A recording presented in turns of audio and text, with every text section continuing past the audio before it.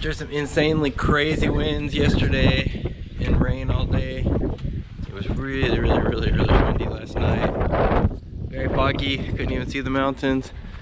Clear morning today. This is our long hike back to our room from the breakfast area from this cottage hotel. I wasn't afraid that the whole cottage is going to blow away. It was so noisy, the window was cracking so The bad. building was shaking, it was crazy, but today we are treated with bright sunshine. We didn't even see the mountain, seriously. This is the view from our hotel room. Bright sunshine and breezy, and it's only 34 degrees. Pretty chilly. It's still windy.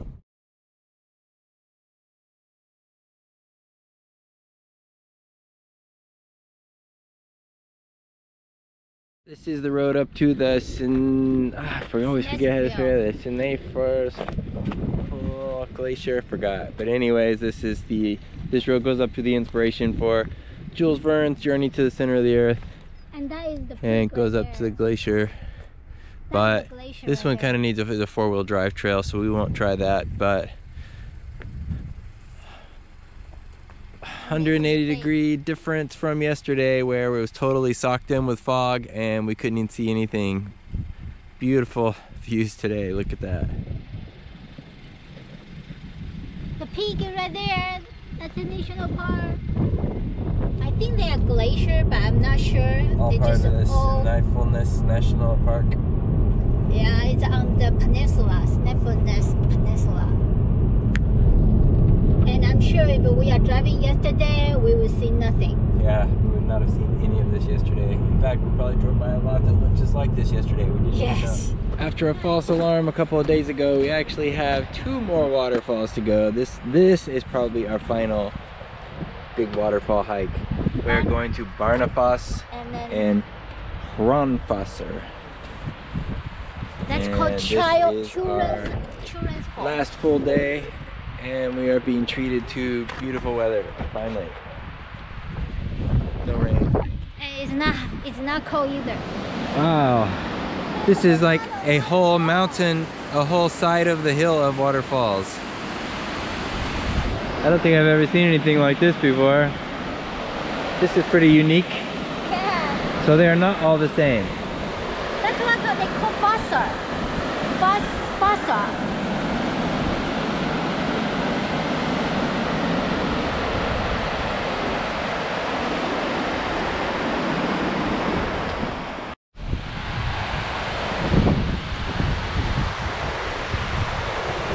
Every waterfalls are all different, correct? Any of them are different.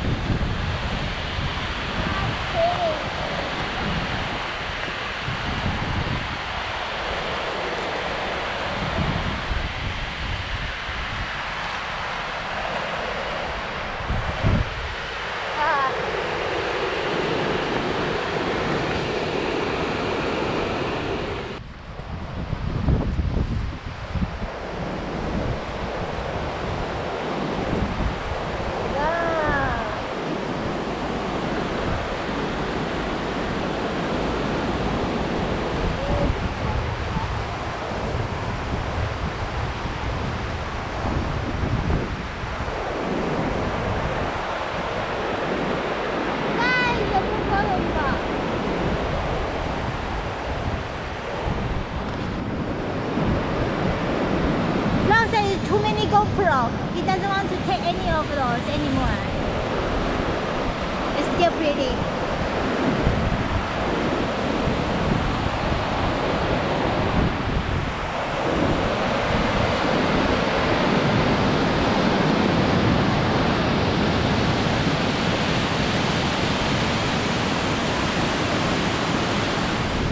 So now we're coming up to Barnafoss, which translates as the children waterfall. The legend is that in old Iceland, a farm nearby, the parents went to church. Some of the legends say it was it was a Christmas day, and they left the 2 children at home, and they were supposed to stay home but they went out, tried to follow the parents, and they knew a shortcut that was on a stone arch that crossed the river at this waterfall. And the parents returned and found that both kids had fallen off of the arch and had died in the water. And the arch would have been at the top here. Barnafas. And the mother almost go crazy, so she put a curse. Or she's doing the witchcraft, and she was cursing everybody crossing the bridge will fall into the waterfall. And then the waterfall fell itself in an earthquake. I mean, the stone arch crashed itself in an earthquake. But that would be a pretty rough ride if you fell in right there. Barnafas. Did you learn an Icelandic grammar lesson on this stop? Fossar. The plural is F-O-S-S-A-R. It's not fosses. Or fossai? Fossar. Many fosses. Many foss. This is prettier than Hanging Lake. Right? Yeah. Hanging Lake was compared. This is way better than Hanging Lake. We are in the town of Borg, which was the home of the first settler in Iceland, the warrior poet Egil Skallagrimsson. They say it's broke the moor, but it's broke by wrong. So he was here, I thought they said around 890 or something like that, but it says here 910 to 990. Oh, that was his son. His son was born in 910 here. The original settler was Skallagrimr, and he was succeeded by his son Egil, who is the main character in the most famous Iceland saga. This is the burial site of the original settler of Iceland, Skallagrimsson, buried here. And his son Egil is, as we mentioned before, the subject of one of the most famous sagas. His 15-year-old son died tragically, drowning. It's one of the popular stories, and he carried his son back here to be buried next to his grandfather. The original burial site was here for 900 something years. By the 1830s, they said the stones that were on top of it were mostly gone because people had taken them for other purposes and used them in building other areas. And so this was reconstructed in the 1950s, I think. 50 to 80s, I think, and it's from, they did it, the women did all of this to conserve it. This cairn is in remembrance of Borga, who was the first heroine of Icelandic sagas, who saved Egil, who became the hero of the first the biggest saga, from her father. And she tried to jump. They were playing a ball game, and the father became mad and tried to kill her, and succeeded. She jumped into the water here and tried to swim over to the island on that side, and he threw a rock. It landed on her back, and she was never seen again. It's a very long story. That's a short version. Now I want to buy the saga TV. Okay, we passed through Reykjavik and are doing a couple of additional stops before making it back to our hotel tonight to pack our suitcases. And this one is Lake, starts with a K, Kalefaten, and is a fairly big lake in a volcanic area. They say everything is black because it is all come from volcanic. Next stop is another mini Yellowstone area.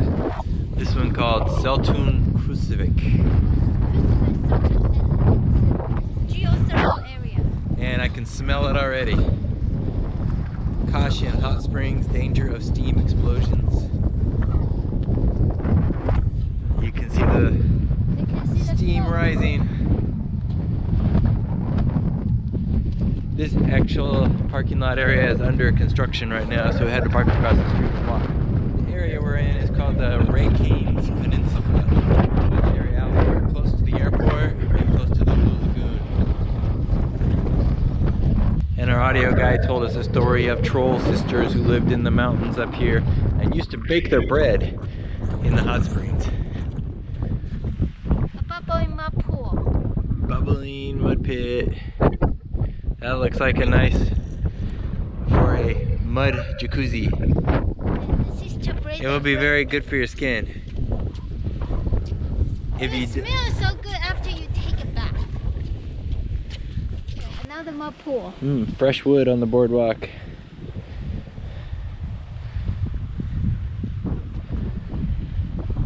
Bubbling pool. They say it's extremely hot.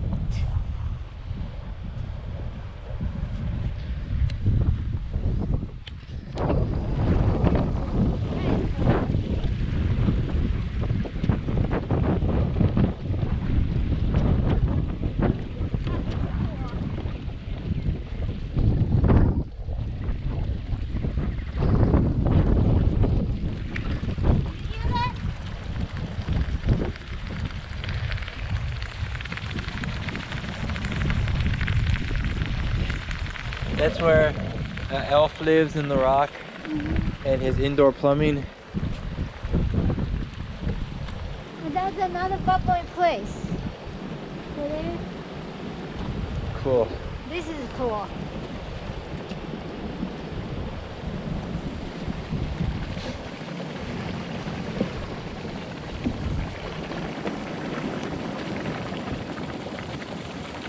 That's cool.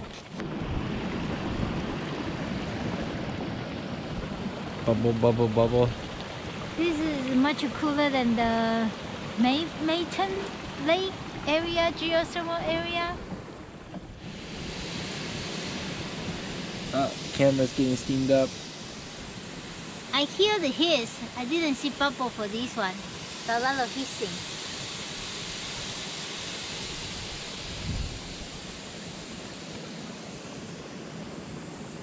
Is that bubbling?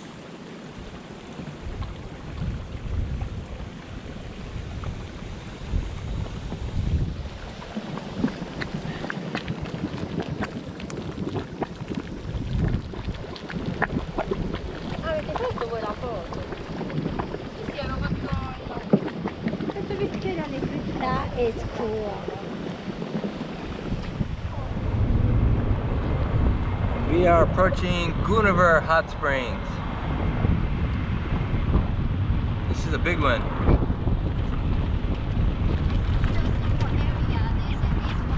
You have arrived. Most powerful. Oh, look at that. Oh, that's the old boardwalk. Yeah. Underneath, right where it's blowing up right now, you can see there's a old boardwalk there. They said that happened overnight one time when the land is shifting constantly here and the steam opened up right underneath the previous boardwalk.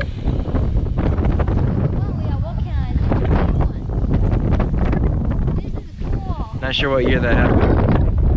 See, this is geothermal spot. But you can see the power play in the Cool.